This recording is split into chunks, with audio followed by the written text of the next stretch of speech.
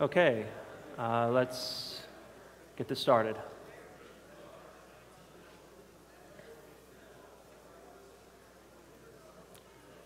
In H.G. Wells' The Time Machine, he describes a world populated by two races. The Eloi live above ground in a garden paradise, and the Morlocks toil beneath the earth to serve the Eloi.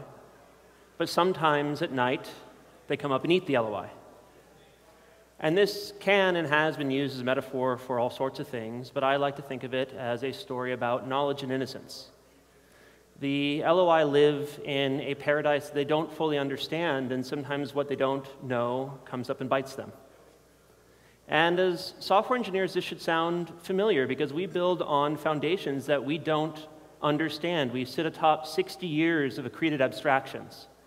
And when we start out, we try to dig down, we try to understand, but at some point we have to realize that first principles are not within reach. At some point we have to be content with what we know and build upwards.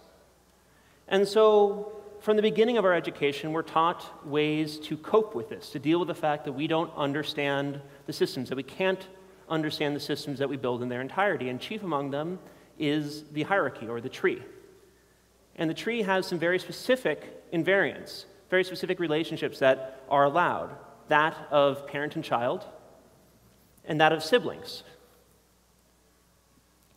And with the siblings, it's notable that they are only connected through their parent. They have no direct relationship. They can be considered in isolation from each other. We can decompose the problem. We can divide and conquer it. And for some problems, this is a completely accurate representation of the problem space. If we're trying to play tic-tac-toe, the game space of all possible games is a tree. It starts with an empty board at the root and goes down with moves and counter moves. But I would expect that no one in this audience writes game AIs for a living. And so the systems that we build look more like this. They have components and subcomponents, and they're connected in sort of varied, subtle ways. And of course, we still treat them as a hierarchy. Here, if you ignore all the dotted lines, then it's still something that can be decomposed. It still has pieces that can be considered in isolation. But we only got here by choosing to ignore things, by telling ourselves that they don't matter for the problem that we're trying to solve. And so we spend a lot of our time pretending that these two things are the same. And of course they're not. That's a polite fiction, right? That's a story that we tell ourselves, and it's a necessary story because otherwise we can't make progress. We build systems that we can't understand fully. But sometimes it's easy for us to forget that this is a story. It's easy for us to forget that the model that we have is not the world as it actually is. And we're not alone in this. We can go and look at something like scientific forestry, as it was invented in the Prussian Empire in the 1860s. And scientific forestry is roughly the process of going from this to this. And the reason that they tried this was because the Prussian Empire needed lumber. They needed to build ships and other things. And forests, which they had many of, were not necessarily very efficient at producing lumber. There were lots of trees that didn't make useful lumber, that grew too slowly. And also the forests were very irregular. They didn't have a sort of predictable layout, and so the only way that they could estimate the yield of a forest was to survey the entire thing. And so their solution to this was very straightforward. They discovered which tree grew the fastest, produced the most lumber, and they planted them in regular rows so that they could look at a subset of the forest and extrapolate the state of the rest of the forest without ever having to look at it. And at first, this was very successful. The trees had record yields, they got the lumber that they needed, but over time, the nutrients that had been put in the soil by the previous forest, the previous ecosystem that existed there, were used up. And so the trees began to grow stunted, and diseases hit the monoculture that they had planted, and the forests died out altogether. And so one really straightforward conclusion we can make from this is that forests are complicated, right? Forests are not just the trees.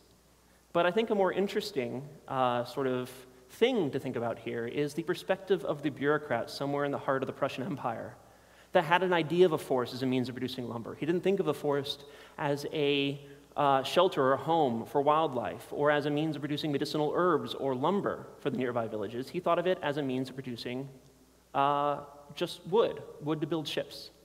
And when he went and saw the forest, understood that his model was not the forest as it actually was, his response was not to create a more complex, a more nuanced model. It was to make the world conform to his understanding of it. And at this point, Many of you may be wondering what this talk is actually about and why you're here. And before I get to that, I want to define a word that we use a lot, which is a system, right? We build systems. The forest is an ecosystem. And there's no one true definition of this, but one that I like is from Gerald Weinberg's An Introduction to General Systems Thinking. And he defines a space with two axes. Complexity is how many moving pieces there are. And randomness is the degree to which they are all independent of each other. And he points out that anything which is sufficiently simple and sufficiently structured, or non-random, can be formally analyzed. We can understand it in its entirety. And anything which is sufficiently random, where all the sort of actors are moving independently of each other, we can use statistical analysis, kind of independent of how many moving parts there are. But there's a very large gap in between, where neither of these approaches are sufficient. And so this is where what Weinberg calls systems thinking is required, where we need what he calls heuristic devices, which are a lossy way of looking at the world. They are an effective model, but not a true model, right? There are things that we ignore. There are things that we sort of blind ourselves to in an attempt to understand the system. But the point that he makes is that heuristic devices don't tell you when to stop. No model, which is simplified, acknowledges there is something outside of itself. The forest as a means of producing lumber does not acknowledge that there are other uses for a forest. And this is something that we wrestle with, right? These heuristic devices, they are the medium that we use to make systems, to make software. The source code and the frameworks and the libraries, these are parts of it. But really what we wrestle with on a daily basis, I'd argue, is the inherent trade-offs here, choosing what to ignore and what to pay attention to. And if we look at what we do from that perspective, there's not just the last 60 years of computer science that we can learn from, there's the last several millennia's worth of human thought, because everything that we build eventually exceeds our ability to understand it. And so this is a problem that we see repeated over and over again. This is something that people have written about at length. And so what I want to talk about here are other places where people have wrestled with this problem and some of the pitfalls and some of the approaches that they've looked at, in the hope that this will sort of inform what you do for a living, not directly, but indirectly. And so we begin with mid-century critical theory, which was roughly the sort of attempt to take the works of Karl Marx and Sigmund Freud and use them as dual lenses to understand all of human thought. It was a very sweeping, sort of grand vision of analysis. And like most things that are grand and sweeping, it had logical holes you could drive a truck through, which led to these two guys, Gilles Deleuze and Félix Guattari, sort of pointing these things out. And Deleuze and Guattari were the first postmodern critical theorists. And most of you who have heard of postmodern critical theory have probably heard of it as something which is slightly ridiculous. It's hard to tell whether or not it's one big practical joke. And it is hard to understand. I think that there is definitely substance underneath all the prose. But one excerpt from 1,000 Plateaus, which is a book written by Deleuze and Guattari, reads, "The layers are the strata. They come in pairs, one serving as substratum for the other. The surface of stratification is a machinic assemblage distinct from the strata. The assemblage is between two layers, between two strata. On one side it faces a strata, in this direction the assemblage is an interstratum, but on the other side faces something else, the body without organs or plane of consistency. Here it is a metastratum." And I could probably take the rest of this talk and try to explain to you what this passage means. I might even get it right. But the essence of what they write about is not really tied up in the language. The essence is this recurring theme that they talk about, which is the interplay between the state and the nomad, where the state is something that tries to sit atop the world, to understand it, to control it. And it does this by establishing hierarchies, because hierarchies are the only tool we have to understand something as big as the world. And in trying to model the world, it also tries to make the world conform to its simplistic model. Conversely, the nomad is someone who tries to understand the world as it is, but only locally, only a little bit at a time. And they talk about the rhizome, or things which are rhizomatic. A rhizome is a biological term for an organism which is connected at the roots. They seem sort of disconnected, but underneath, they are all one big organism. And Deleuze and Guattari talk about the interplay between rhizomatic structures and arborescent or tree-like structures. And if they were computer scientists instead of French critical theorists, they might have just called these trees and graphs, right? But the point that they make is that the things that we call trees, the things which we use hierarchies for, are often just degenerate views of the world as it actually is. They are lossy. And this is crucial, right? This is, again, a pattern that we see repeated over and over again. And if this sounds interesting, I would not recommend that you begin with 1,000 Plateaus. It's an interesting book. It's a rewarding book as you kind of go through it the second time, but the first time is a bit of a slog. And so instead, I'd actually suggest someone else who I think is much more approachable. Jorge Luis Borges was an Argentine librarian in the early 20th century, and he wrote short stories about infinity, about taking an idea and sort of stretching it to its extreme until it breaks down in fun and interesting ways. And one of his stories is a paragraph. It's one of my favorites. It's called On Exactitude in Science, and it reads, "In that empire, the art of cartography attained such perfection that the map of a single province occupied the entirety of a city, and the map of the empire the entirety of a province. In time, those unconscionable maps no longer satisfied, and the Cartographers' Guild struck a map of the empire whose size was that of the empire, and which coincided point for point with it. The following generations, who were not so fond of the study of cartography as their forebears had been, saw that the vast map was useless, and not without some pitilessness was it that they delivered it up to the inclemencies of sun and winters. In the deserts of the West still today, there are tattered ruins of that map, inhabited by animals and beggars. In all the land, there is no other relic of the disciplines of geography." Who here has heard the phrase, "the map is not the territory"? Okay, so that's basically saying what this story says at greater length, right? We use maps because they are reductive. This is why you can have a book full, an atlas full of maps that show the same place, but in different ways, right? They take one facet of the world and they raise it above all the others. And what this means is that as we sort of asymptotically approach a map that describes the world in all of its nuances, it ceases to be useful, right? It no longer describes the world in a way which we find more approachable than the world. But at the same time, as we become more reductive, as we create a map which has less and less detail, we also find that the utility of this map sort of falls off very rapidly. And so the equilibrium between these two things is what we're searching for, and it's very hard to find. It's very mired in what we're trying to do with the map.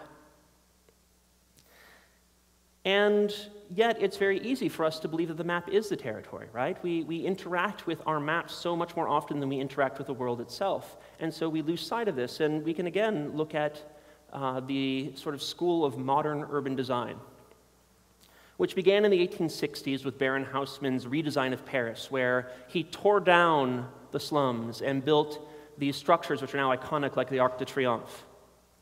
And the reason that they tore down the slums was in part because the slums were crowded and unhealthy and unsightly. But it was also because the slums were so dense that they could effectively wall themselves off from the rest of the city. They were impossible to control. They could seed from the city within the city. And so they tore down the slums and they replaced them with these big wide roads which could not be walled off, which allowed the city and the government to project force into the city.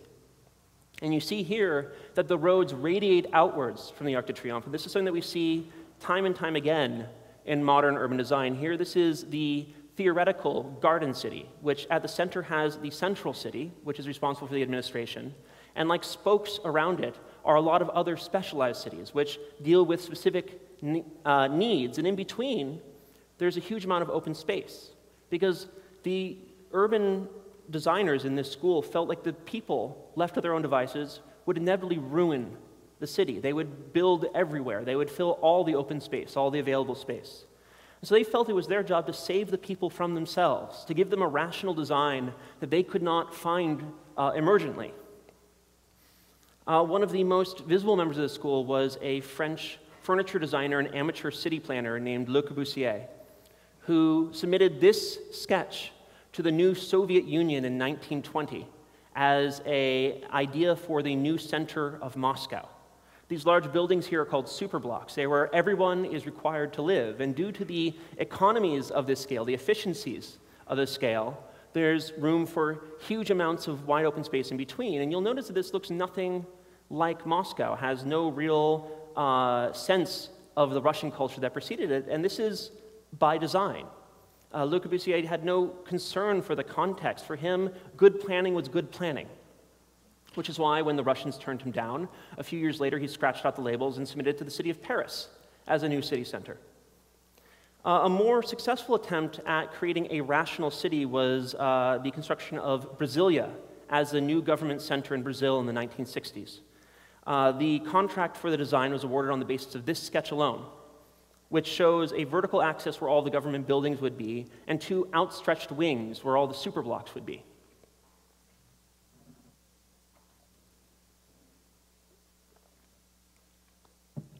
And because they controlled where everyone would live, they could build arteries, these great big highways that would allow for efficient transit. They controlled everything because everything was constructed in advance of there even being a population. And so they built it. And after they were done, a few things happened.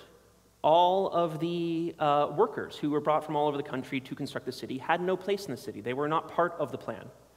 And so they were forced to settle on the outskirts of the city, which had no affordances, had no power, had no plumbing, no sewage, no roads, because the city had not anticipated people living outside of its plans. This was not an extensible city.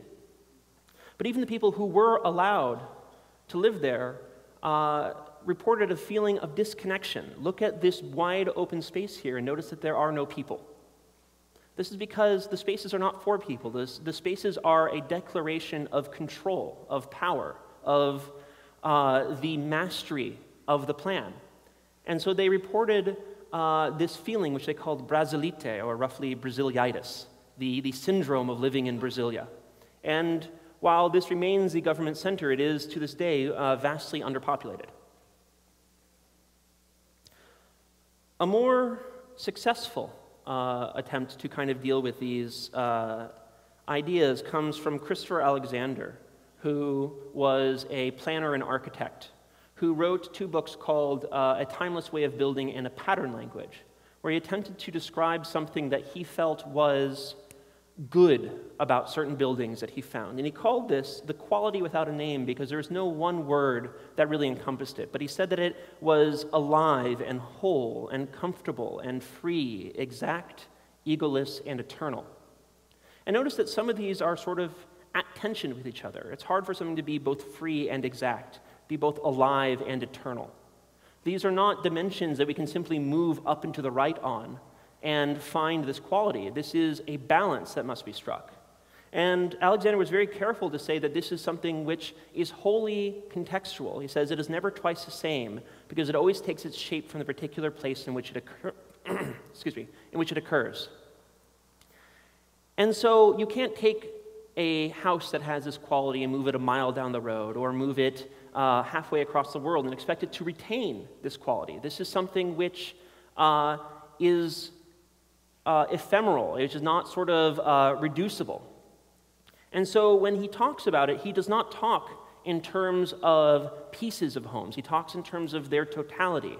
At the beginning of A Timeless Way of Building, he says, the first thing that comes to mind when he talks about the quality without a name is a cottage in the British countryside. And he says, the wall runs east to west, the peach tree grows flat against its southern side. The sun shines on the tree, and as it warms the bricks behind the tree, the warm bricks themselves warm the peaches on the tree. It has a slightly dozy quality.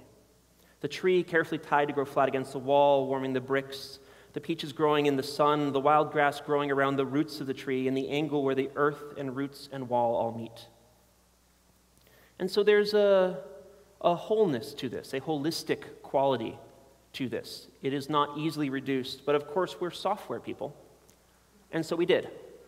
At the height of the sort of popularity of Alexander's ideas, some people got together and wanted to come up with what the design patterns, what this sort of would lead to this quality in software, and they called it the Design Patterns book. It's a Gang of Four book. It's very well known and was for a time very popular, but it misses something crucial in that it tries to give you Lego blocks. It does not talk about the context. It does not talk about the particularities of your problem. It presents itself as a collection of universal constructs, which is not at all what Alexander was trying to communicate.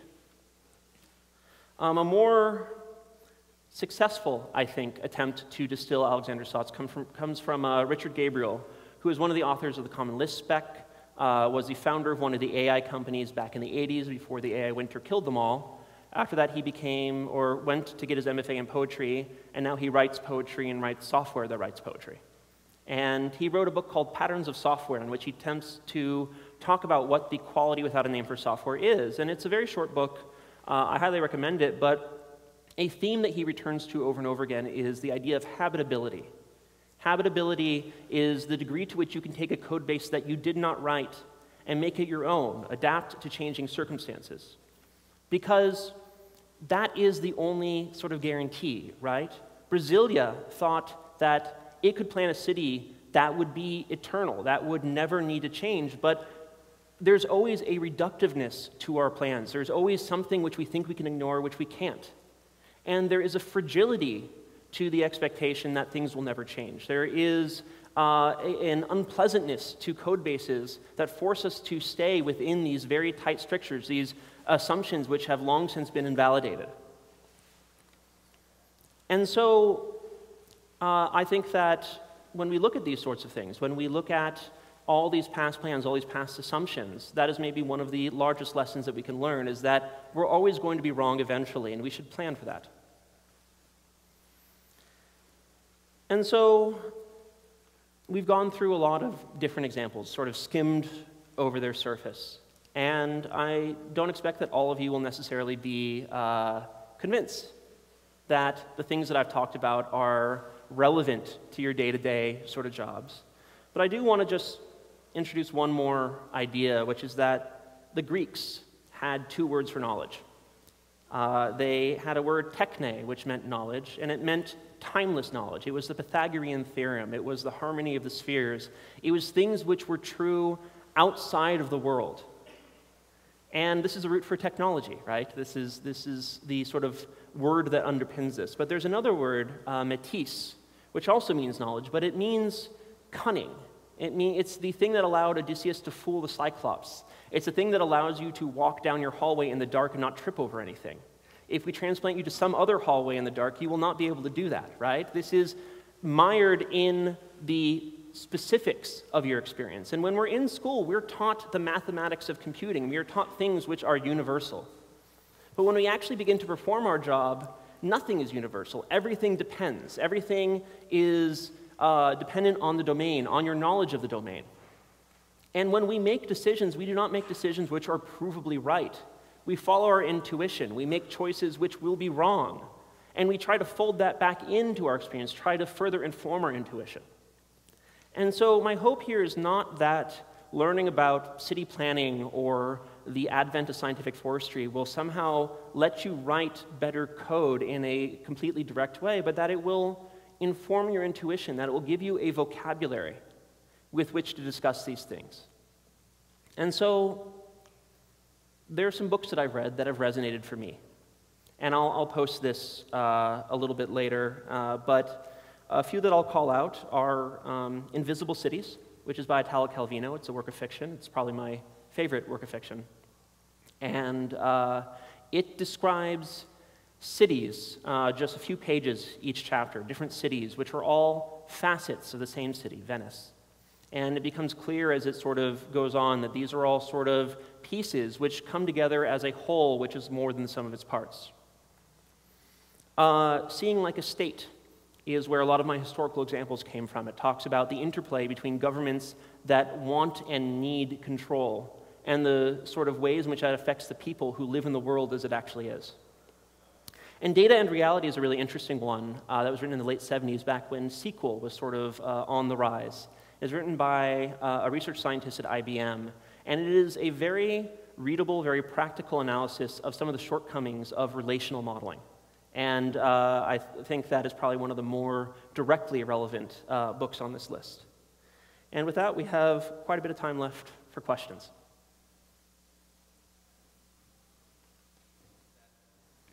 Well, so the question was, how do these sorts of ideas go into working with other people who may not have read the same things or be familiar with the same concepts? And I think that many of these concepts are not necessarily immediately obvious, but they're not that hard. To say that a code base is habitable, I think, that it feels comfortable to live in, that it's something that you could make your own, that's not hard to explain, right? It may not be immediately apparent to someone that that's an important thing to have. That's a much broader conversation, and I'm not necessarily going to be able to prove that I'm right or even be right, that that's a thing to optimize for. But it's a word, it's some vocabulary that you can sort of contribute. It's a thing that you can introduce into a conversation and sort of call back to in future conversations once we all agree that we sort of understand what that means. And so I don't like go to everybody that I work with and hand them a stack of books and say, talk to me once you finish these, right? That's not going to happen. But I think that you can, do your own reading, have your own ideas, and then try to communicate that, right? That's actually a really important piece of understanding something. There's a degree to which you can communicate those ideas to someone who has not gone as deep on these things as you have. And, you're going to succeed, you're going to fail. But I think that, again, that's part of the value. You can enrich these conversations. You can try to encourage people to look at it from different perspectives. Yes? Sure, yeah. The question was, are there any scientific software approaches that sort of resonate with this? In my day-to-day job, I use Clojure, which is a Lisp and has a REPL, and you generally develop things sort of from the bottom up. You make small pieces, bring them together, sort of make sure that everything works as expected, and then sort of build upwards from there. And I think that arguably makes it easier to not, at the outset, say, here's the center of the world, and then build forward with that as the sort of primary assumption, right? It becomes much easier to create something which is loosely coupled, which allows you to change where your center of the world is when you do that. And that's something that I think is easier to do in Clojure because that's just sort of the general approach which is encouraged, but by no means is it limited to Lisps or even REPL-based languages. I think that that's just a thing that you can do. Emergency? Like the emergence property? Yes. I don't think I can say anything particularly broadly true about that. The question was, how do you deal with the fact that circumstances change and that, anything that you make will become obsolete due to changing circumstances? Is that about right? Okay. I mean, I think the only insight I can give there, which is not much of an insight, is that things will become obsolete, right? And if you have a framework, for instance, right, the sort of definition of a framework is that it calls your code for you, right? Which means that fundamentally this is the skeleton by which you've structured everything. That, depending on sort of how it's structured, can or cannot be easy to change, right? It may be that that is just sort of this calcified structure that defines all the code around it. All the code has to sort of glom on to the available points. And I think that people often, so there's sort of this interesting pattern you see on, places like Hacker News, where people will say, I use this for one project and I use it for another project, which is slightly different. And so just by sort of projecting that outwards, right, then it works for everything, right? That's just inductively, that must be true. And I think that, there are always boundaries to the utility of anything, right? Because they're lossy, because they make certain assumptions about the world. And I think that in a lot of documentation, you see people talk about, this thing is great, it's great for this. But very rarely do you see someone saying, and here's where it breaks down. This is the boundaries. This is where you should not use this. And I'd really like to see more of that, right? More of people saying that something is good for one thing and bad for another thing, and not having that be sort of the reverse induction, where if it's bad for this, it must be bad for everything, because only a good abstraction must be perfect for all possible applications. And so I think that there's a conversation that can be had there which would be very productive, where when you're kind of trying to figure out obsolescence, or if you're trying to map out where things might go, that you understand which of your tools are going to fail should you take a particular path. And that's okay. That doesn't mean that you shouldn't use it. It just means that you should be aware that that's something that can happen, and you can plan for that eventuality.